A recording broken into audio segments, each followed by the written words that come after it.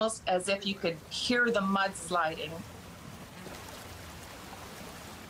There was nothing we could do, which actually made it so difficult for the people that you knew were alive under the mud. We didn't have shovels. We knew we couldn't go there. It was eerie. There were cars all over the road. There were trunks up and hoods up and babies and children. The power was out everywhere in the city. We were in our car approximately 27 hours. We went to the high school where we were welcomed with open arms, and they were going into their cupboards and bringing anything they could to help the 500 to 700 people stranded there. My friend from Gibson saw my Facebook post and directed us to her sister that lives here.